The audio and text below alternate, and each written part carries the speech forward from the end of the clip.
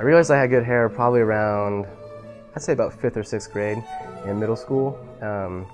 My girlfriend at the time said if I grew my hair out, I'd be one of the, she'd have the hottest boyfriend in school. So I was like, I might as well grow it out then. YouTube started for me actually through my web blog first, Tumblr. A lot of people saw me in my haircut and wanted to know how I did my hair. So I originally just posted a random video on YouTube and it started to go from there. So my YouTube channel handle is going to be The Gentleman's Cove. You can find it just by Googling it or however you like.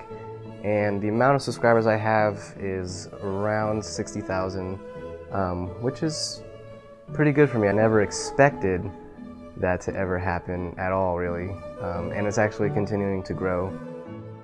I call my channel The Gentleman's Cove because I really like to live by the lifestyle of a gentleman. I like how the way they act, I like the way they dress, and I like the way they look. So I feel if you dress dapper, you have a nice hairstyle, you're going to be looked at as a classy gentleman.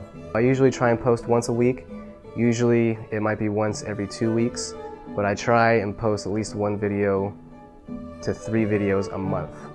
It usually takes me around an hour to make the video. If I'm doing a styling video or something like that, it takes around 2 hours. So it all depends on what kind of video I'm doing. Some perks that YouTube has given me are a lot of people send me free items in order to promote them and wear them, just like any business really would. You know, I get paid through YouTube, which is another perk, and I've met a lot of fun, cool people who open up more doors for me to get, you know, exposed and open up opportunities to further my career.